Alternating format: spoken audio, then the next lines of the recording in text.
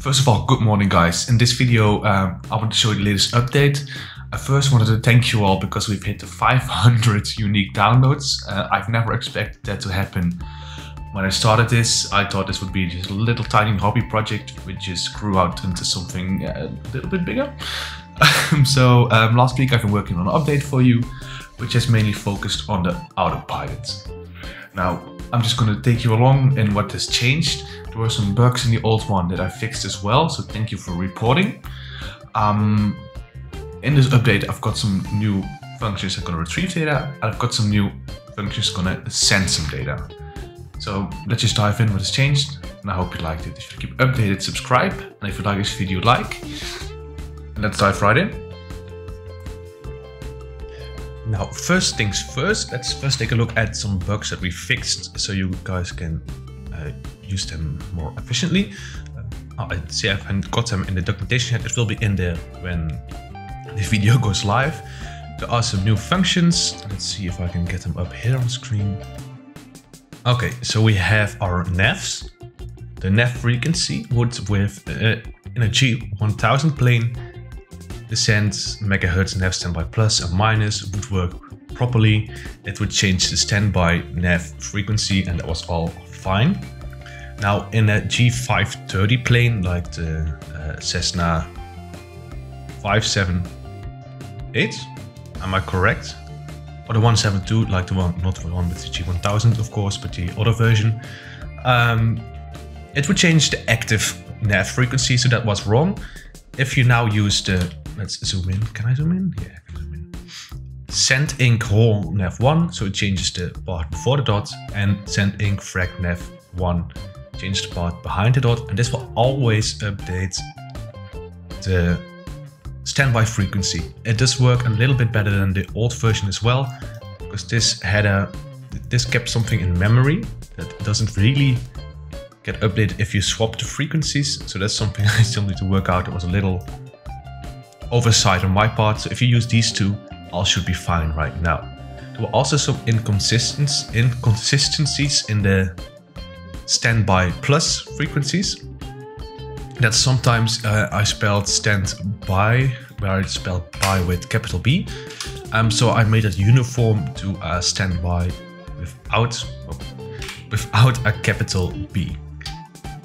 Let's take a look at the test setup of today. Like on the right side, we have our radio setup, and on the left side, I've created a fast 7-segment display stack to display the information that comes from the game with 4 LEDs. Now, these are all just, let's see if I can get this properly in shot. Here we go. Like if something now unplugs, it's fine because I already recorded the video. Here we go. As we're able to tell, the parts are all just hooked up to this breadboard, you see. So it's really some easy prototyping, and it all goes to our,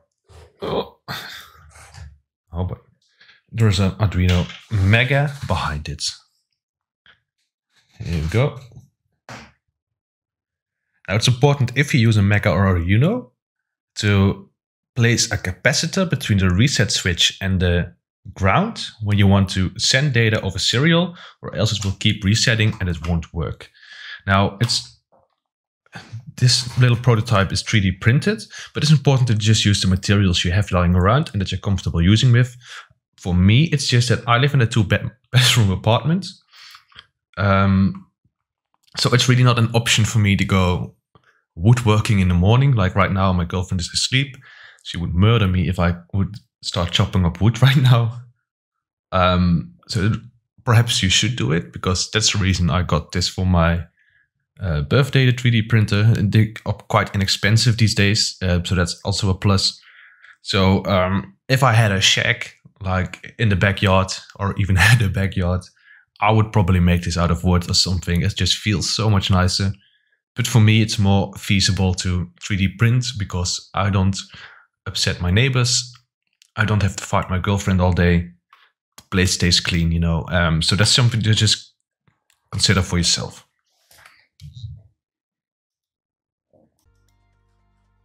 Now when we go to our documentation, we have a whole new section for the sending of commands.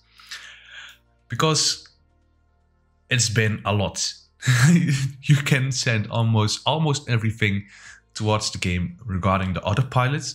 Toggle it on, a dedicated on switch, a dedicated off switch. So it's important to look for yourself, what do I want?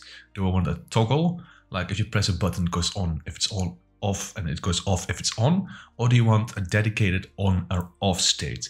The last one can especially be useful if you use a toggle, like a physical toggle. Let me grab one. So let's say a toggle. Let's get this in shot. So we have an on state and we have an off state. So we know that every time it's on this position, we want it to be off, and if it's in this position, we want it to be on.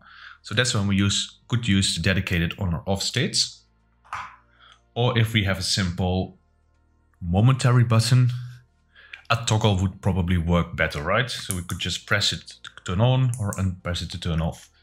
So that's something to keep, just a design consideration to make if you're going to be using these functions. It does look like some functions are in double. And that's mainly because there are, let's see if I can find one. Let's say the toggle autopilot panel altitude holds. We have the toggle AP panel and we have the toggle altitude hold. I'm not quite sure what the difference is. That's why I put them both in. They're both in the documentation, and the documentation isn't really that complete yet on their side, so I'm not quite sure what the difference is. It was a hell to get some of these functions in because it wasn't in the documentation. I had to find them from some fora that some guy mentioned, and then eventually it all worked out. But there are some peculiar things that I'm going to show you right now where you need to look out for. Okay, so I loaded up my Airbus. I did a cold start, so I had to take a while to, get the thing running. I'm using the fly-by-wire one, by the way, because I personally love it. I like the way the touches they gave to the airplane and how it feels. So that's what you're seeing right now. I made sure that everything works with this version as well. And the reason I'm starting out with the Airbus, normally I start out with the Cessna, is because there are some differences between some planes. Now this plane has like this digital Coleman altimeter, right? So if I send an input towards the game, we can see it change, right? See, quite snappy and quite fluent. I'm not quite sure if you're able to. I'm going to zoom in a little bit on the.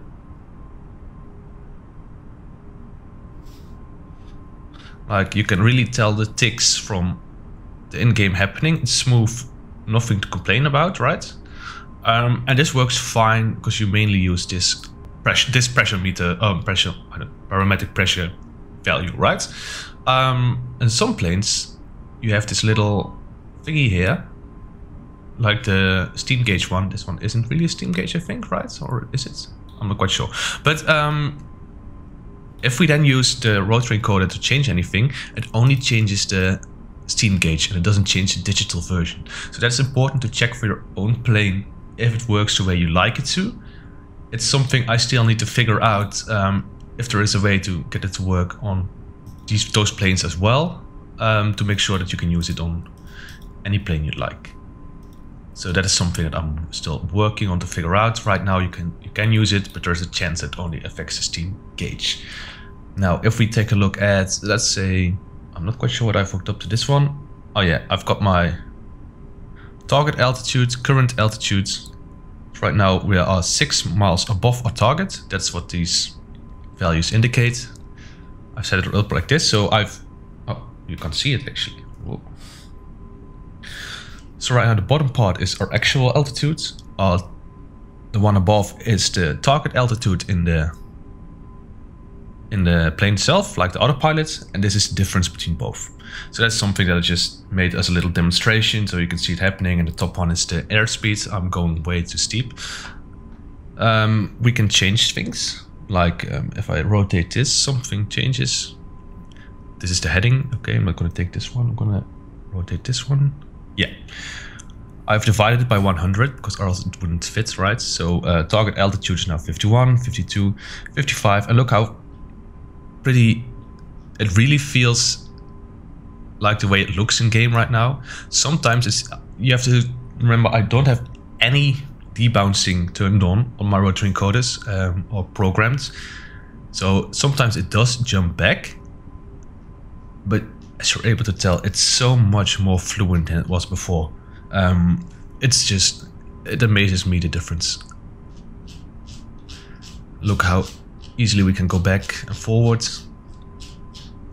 Now it does look a bit more choppy on this display, and that's the reason. It's just because these 7-segment displays, like these ones, I got these from I don't know, actually China, I think.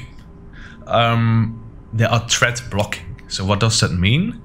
It means that if it's updating its data, everything gets blocked. Oh, I have my lights on.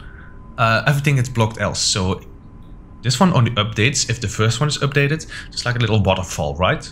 In this case, it's fine. It works good. It works decent enough, but it's a bit choppy, especially if I'm going to show you another example in the Cesna in a few seconds, where you can see that if we get a string, because we've got our first string because you guys requested it, towards our 7-segment displays, it's going to block the entire display array until the first one is displayed.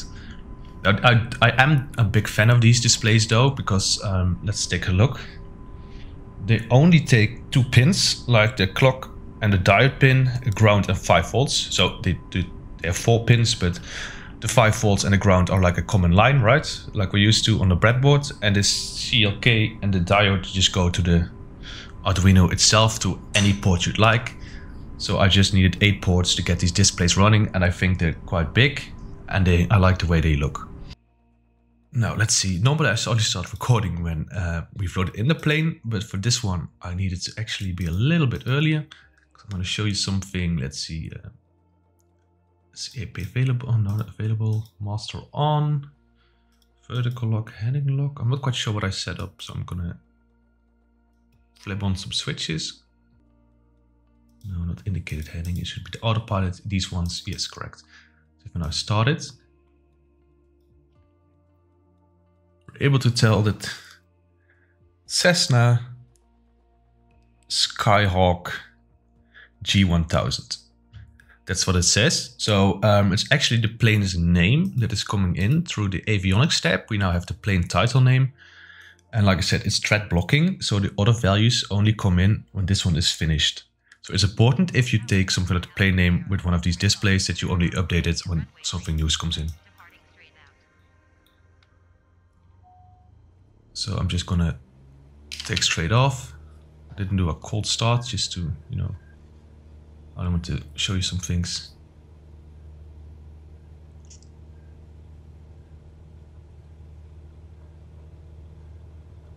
Is it that windy? No, right? What the fuck? Oh, I don't even have the slider, so flaps out. Yeah.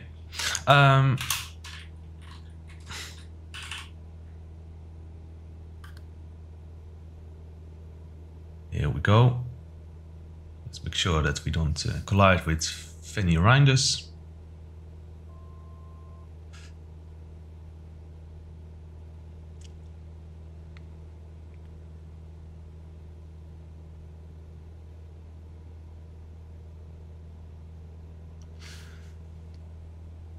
So let's see if we can get this in a stable position. We can, because we have an autopilot, right? So you see I press this button and our autopilot is engaged. And while it is engaged, I have a boolean on this light. It says if the autopilot is on, turn the light on, right? So that's something that we can now do. I've got a button to like increase the target altitude, right? This is the vertical speed. We don't want to change that right now. Oh, no, we want to go up. So let's say I want to go to 1500 knots. I press my rotary encoder. And why is that one turning on? Oh, because I'm going up, right? Yeah. Here we go. So I'm able to tell autopilot, stop, heading lock on, and altitude hold, altitude lock, attitude, altitude. Let's do this one, start.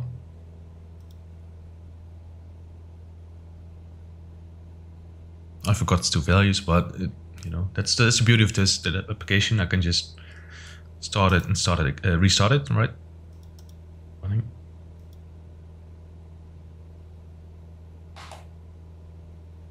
Okay, so this is the heading lock.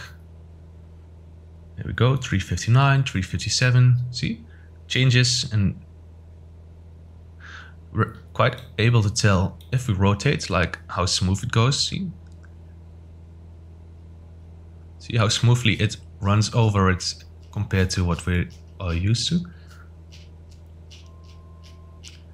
There we go. So now we should be leveling out, so that's fine.